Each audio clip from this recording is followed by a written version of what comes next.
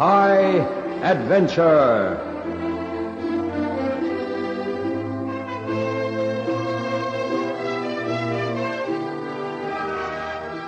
Tonight, Ron Evans gives us a special Christmas adventure in his story, A Firing Squad for Christmas.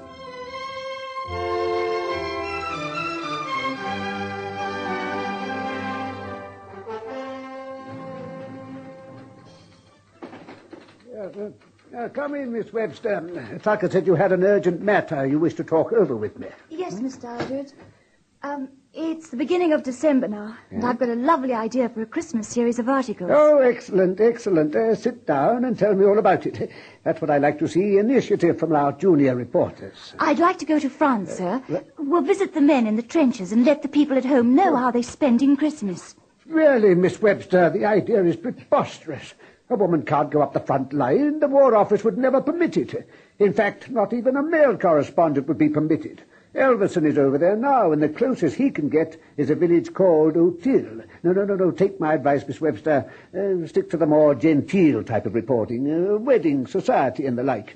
The front line is strictly for men, my dear. You don't quite understand, sir. I've made up my mind. Then unmake it. Well, if you won't send me as an official correspondent, then I shall go as a freelance. I'm sure the Globe, the Herald, and the Mail won't reject my reports. I see. So you're giving me an ultimatum, If that's how you wish to take it, yes, sir. I'm going to see what it's like at the front line, and nothing and nobody's going to stop me.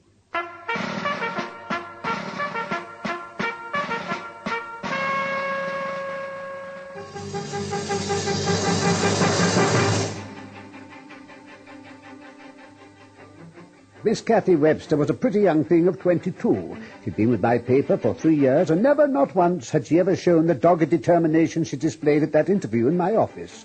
I was shocked by her plan, and equally shocked by her sheer stubbornness. There was something more to it than met the eye. Of that I was fairly certain.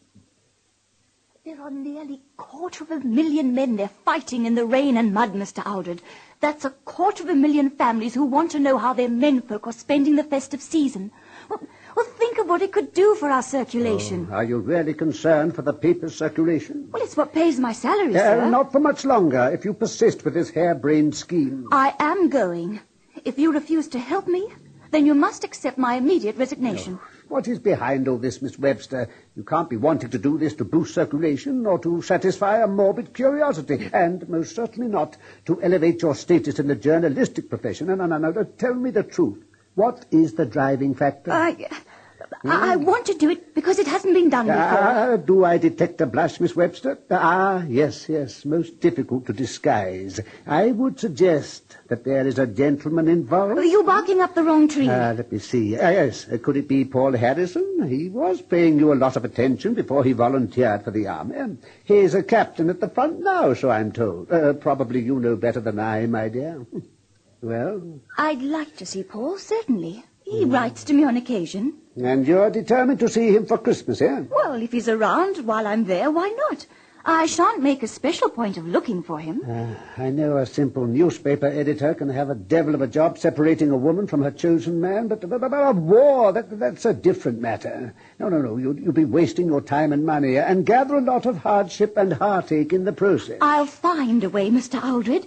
Even if I have to cut my hair and wear a uniform. I see. Then there's no stopping you. Very well, I should hate to lose a valued employee like yourself.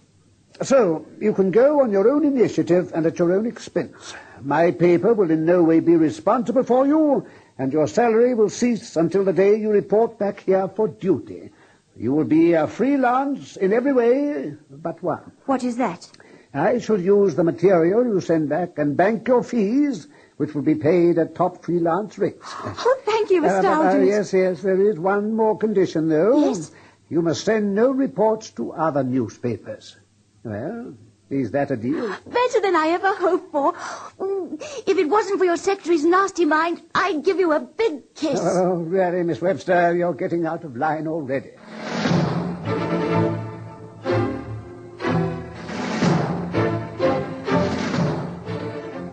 It was December 1914, and the First World War was in its very early stages. The fighting between the French and British on one hand and the German invaders on the other had been bogged down to a dreary series of attack and counterattack from one line of muddy trenches to the next. At that time, it was still possible for a British civilian to cross the English Channel and travel to Paris without a pocket full of military visas. But travel east of Paris was taboo to any foreigner excepting extraordinary circumstances.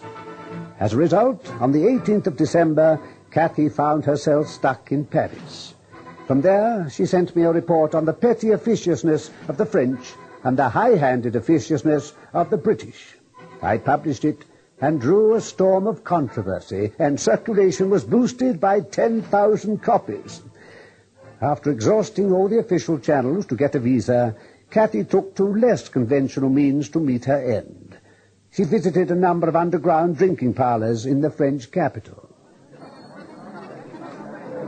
You know, miss, I can't believe you're English. You been here long? A week. I've been here a couple of months. On business? Yeah, sort of. I know you bought me this drink, and I know you're going to think it very rude of me when I call you a liar, Mr. Wickens. Hey, what's that? I've been watching you very closely. The girls in the bar eye you with, well, a mixture of respect and fear. You run them, don't you? Oh yes, well, that's very perceptive of you, miss. You like to join our happy little group? Be quite a novelty having an English girl. You can drop that idea this instant, Mr. Wickens. I'm here on genuine business. Well, what other kind of business could a pretty girl like yourself be doing in a place like this? You're an army deserter, aren't you? How do you know? I mean, what gives you that idea? Female intuition. Desertion is a capital offence, you know. Firing squad and all that. Yeah, what are you getting at? I want your cooperation, and I can make it financially worth your while. I need a loosely fitting army uniform. Royal Artillery, 10th Brigade. Can you get it for me? For £5. 10? 10 only, if you get it for me by 9 tomorrow morning. Well, it's going to be a rare old job, but I've got me contacts. All right, 9 o'clock sharp. And another £10 if you can get me a fully stamped military visa that will take me to the front. I want it to appear that I'm returning to my battery from a weekend's leave in Paris. Blimey, it's for you? It makes no difference to you, does it? Well, is it possible? Oh, pass is easier than the uniform. What name do you want on it? John Francis, hang on. I'll use my own surname, Webster. Gunner John Francis Webster. I'm staying at a pension, Rue de Mail, Hôtel Étranger. Got it. 9 prompt. How about an advance? Cash on delivery, Mr. Wickens. Just like your girls.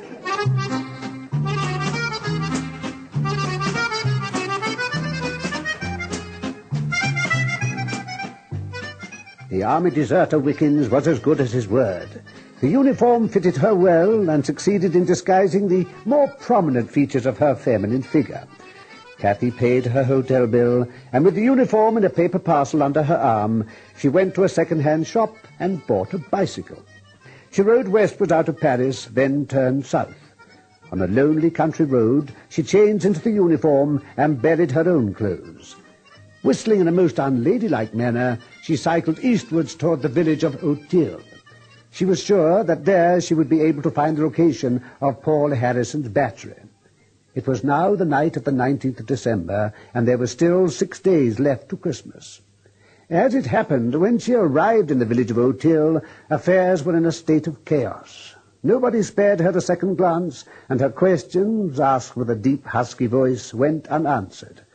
British and French troops were marching through to the front, buttons and weapons shining.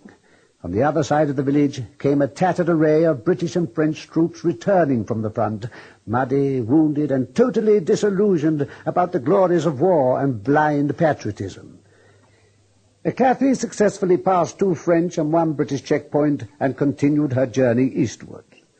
Already she could hear the sound of the big guns and see flashes of light on the darkening horizon ahead. Suddenly, a shell exploded in the road about 100 meters ahead of her, and the blast threw her from the bicycle. It was now dark. To her right, she could see the charred ruins of a farmhouse. Hiding her bicycle in the ditch, she hurried across to it to take shelter for the night. Who's that over there? Answer me, I'll blow your ruddy head off. Look, I can see you. Gunner John Webster. Where from? 10th Brigade, Royal Artillery. Oh, fancy that. Same here. You get lost as well? Yes, we were ambushed. All right, well, come in. Isn't healthy close to the door like that. You know, shrapnel. Within range of the jolly big guns from here. I'm Eddie Thatcher. Whose mob are you with? Captain Harrison's. Oh, yeah, I was with old Blood and Guts Bates. He got blood and guts, all right. He got himself blown into the top of a ruddy tree, he did. Only his boots left on the ground. His feet still in them. All right, what are your plans, Johnny? Gonna stay lying low, or are you gonna go back and get yourself blown up? I don't know. Well, I say we stay here for a while. There's chickens and eggs in the barn outside, and I found a big dollop of that French cheese. Stinks to high heaven, but doesn't always taste bad. Have some. No, thanks. You sound a bit posh, didn't you? Where you from? London. Same here. Where did I put that bleeding candle? I doused it when I heard you crossing the cobblestones. Yeah, I got it here. Yeah, that's better. Now I can get a good butcher's at you. Cool, you're only a youngster, eh? Your voice still squeaky. Ain't even broken proper yet. You look more like a drummer boy than a ruddy gunner. Now, Johnny, where you going? To find a quiet corner to sleep. I'm awfully tired. Don't worry about it. It's all fixed up. Found a couple of tarpaulins and a load of straw in the barn. Make a nice, comfortable bed. We can share it. It's all right. I'll fix the place for myself. That's all right. I can see what you're thinking. Well, let me tell you something, Sonny. No! Oh, I tripped over that stone. Oh, you did you? Isn't that funny? What do you mean? You can't fool me. Take that tin helmet off. I will not. Take it off before I make you take your pants off as well. Oh, you wouldn't dare. I'm a big fella, as you can see. Well, do you do it or shall I? So I was right. There's no ruddy soldier in the whole British Army with a fancy haircut like that. Now tell me something, darling. What's a pretty girl like you doing up here at the front?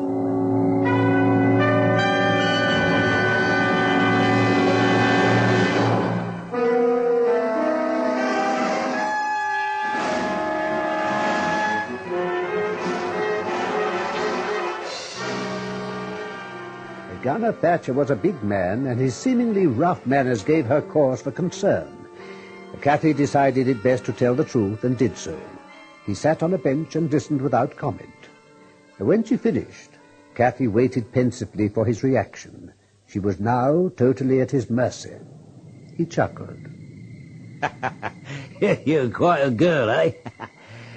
So, is this Captain Harrison you've come all the way to see? A mixture of business and pleasure. I'll continue to write in my reports. Oh, pleasure, she says. There's no pleasure here at the front, my pretty young miss. Like you get a German shell blowing your head off. Yeah, Captain Harrison, eh? Yeah, I heard of him, yeah. I think he's down Maru way. Is it far? About 50 miles south of there. Well, if I was you, I'd hang on a day or two. There's a story going round that his battery's moving out this way. Can't very well stay here, can I? Well, it's as good a place as you'll find in these parts. Can't go much further forward or you'll be in the trenches. Well, I've got the uniform. I can continue pretending I'm a man. In the ruddy trenches? They'll find you in 2 hours flat, I'll tell you. Look, can you imagine what they'll do to you finding a pretty young thing up there, eh? A great batch of men who've been shelled and machine gunned for weeks and weeks and weeks. Blimey, I shudder to think. Now, look, you stay where you're safe from everything except a direct hit from a jelly shell. The burly gunner made her a comfortable bed, and they spent several hours talking before she fell asleep. That night she gleaned enough information to write at least 3 more reports. The problem was going to be sending them back to Paris and avoid the usual military censorship.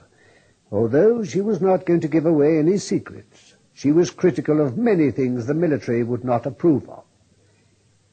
She awoke next morning, and he gave her some tea in a tin mug. Hello. What's going on Oh, here? blimey, it's the sergeant. Having a ruddy picnic, are we? So this is where you've been hiding, eh, Thatcher? I was ready to book you down as dead, missing, or deserted. And who's your friend? Yeah, where are you from, sonny? Hang about. You're a funny-looking soldier with hair like that. Stand up. Come on, you heard me. Attention! I'm sick. None of your nonsense now. Who's this you've been kipping with, Thatcher? Well, I'll be darned. A woman no less. Where'd you pick her up? Look, I'm sorry, Captain. Look, I think you better tell him the truth.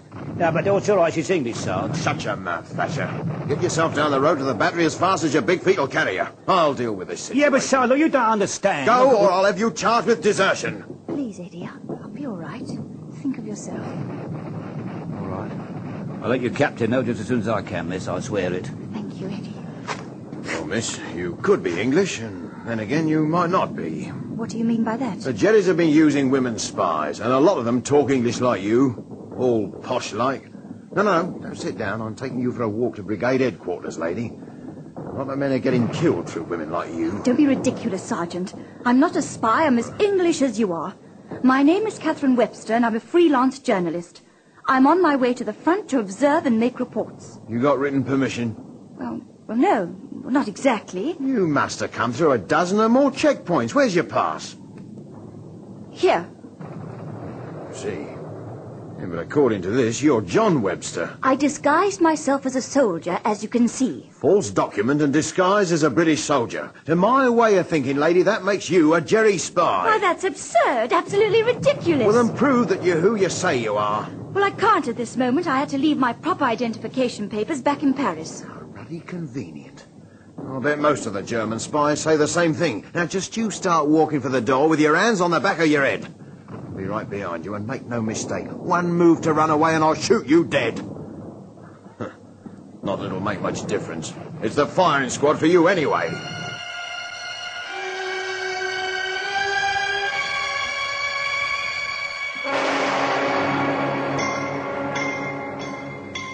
Kathy was ignominiously taken to brigade headquarters, which was a partly damaged village community hall.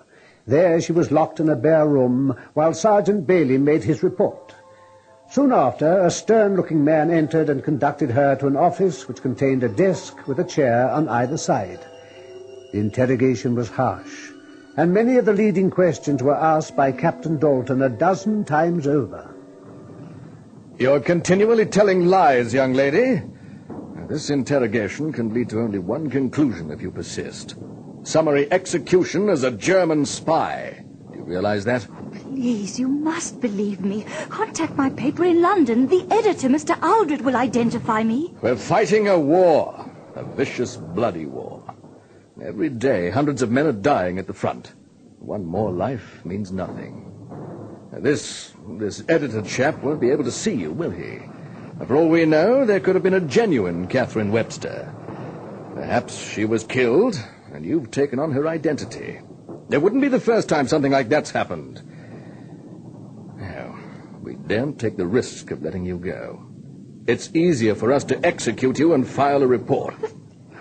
That's monstrous. It's war, my dear. What about Captain Paul Harrison? Or contact him. He'll vouch for me. I'm sorry, but we're not prepared to involve one of our fellow officers in a nasty business like this. It's not a nasty business. Well, you can't just sit there and talk my life away. We'll send to Paris and get my real identification papers for the love of heaven. In the event of them being found, it would prove nothing. They can easily be forged, just as your military pass was. I'm sorry, but you'll have to do better if you want to cheat the firing squad. What can I do? I've told you all I know. As far as I'm concerned, you've told me only what you've been trained to say. Look, there's one way for you to get out of this mess. Tell me the truth and sign a statement. Tell us who trained you, what part of Germany you come from, and all the military information you can. It could save your life. I can only repeat what I've already told you. As for military information... Good at that, aren't you? But what do you mean by that? We've found your notebook. It was brimming over with your observations. That in itself condemns you as a German spy. Oh, my notes. Well, I told you, I'm a newspaper reporter. Where are you going? Obviously, there's nothing more to be said. I shall report to the colonel, and he will decide on the time for your execution. Detail! Sir? Escort the woman back to her room. Shackle her. We can't risk having her escape. Seems fairly conclusive, Captain Dalton. There's no doubt whatsoever in my mind, sir. She is a spy. What about this Captain Paul Harrison? I've checked, sir. No such officer exists in the 10th. I see. Pity, such a pretty girl, too. This notebook condemns her out of hand. Very well, Captain. I'll sign a warrant for her immediate execution while you organize a firing squad. Oh, cover her head, though. You know how squeamish the men get about shooting a woman. I had a right old time getting to see you, sir, but why should I tell you a lie? Damn it, man, I'm not calling you a liar. It's just so astonishing. Kathy, here at the front. I talked to her for hours, sir. I'm making no mistake. She told me everything. She was taken to brigade headquarters, you say? That's right. Oh, Colonel Radcliffe will be giving her a sharp telling off, mark my words. I've a good mind to let her sit there and sweat it out until tomorrow. She got a nerve coming all this way to write reports for old Aldred, eh? I bet he craftily put her up to it, the old devil. Look, if you ask me, sir, she really came to see you, sir, for Christmas. Silly girl. What kind of Christmas party does she expect to have here? A few snorts and a turkey leg in the officers' mess? She wouldn't be allowed in there for a start. Oh, well, I'd better hand over to Captain Rigby for a while, and I'll pop over to headquarters. Thought I was in the 10th, did she? Just like a woman to get a man's battalion number all wrong.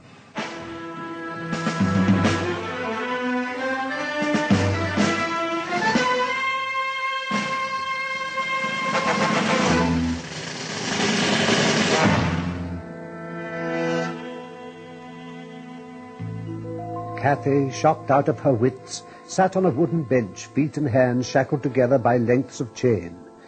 An army chaplain visited her, but was deaf to her pleas of innocence. Her last visitor was the stern-faced Captain Dalton.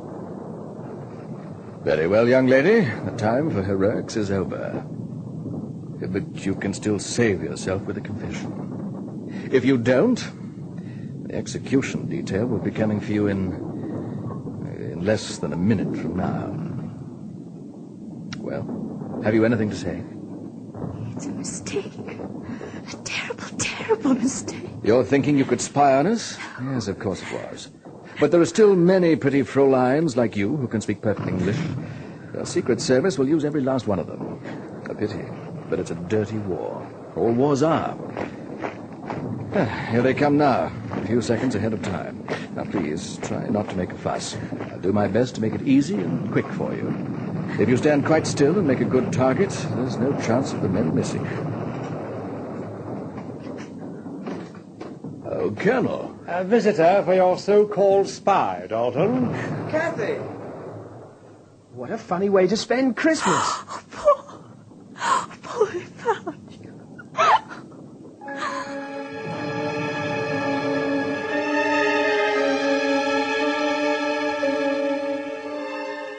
It was both embarrassing, yet a relief to the elderly Colonel Radcliffe.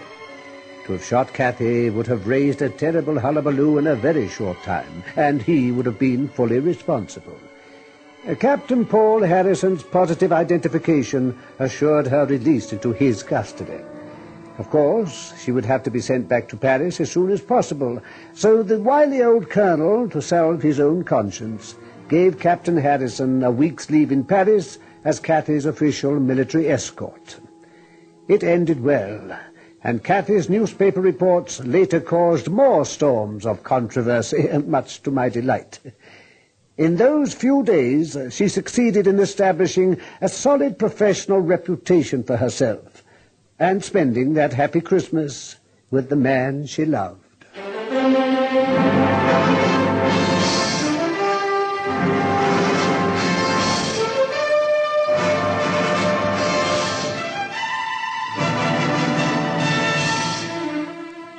High Adventure is produced by Henry Diffenthal